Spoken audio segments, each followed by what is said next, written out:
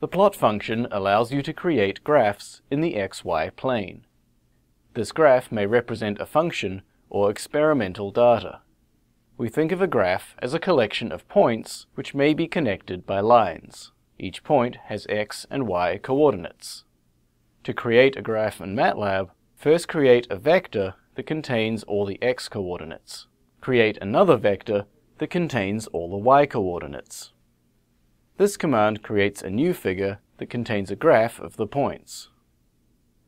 The first input should be the vector of x values, and the second input should be the vector of y values. It is important that we make sure the two inputs have the same number of elements. Notice that only the line connecting the points is shown in the figure.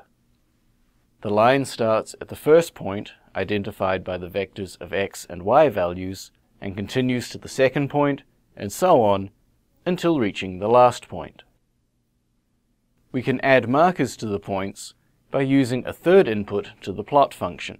The third input contains characters surrounded by single quotation marks that specify the format of the graph. In this particular example, the line will be a magenta dotted line with square markers. A few other examples of the third input to the plot function are given. Try experimenting with other possibilities and combinations to see the effect on the graph.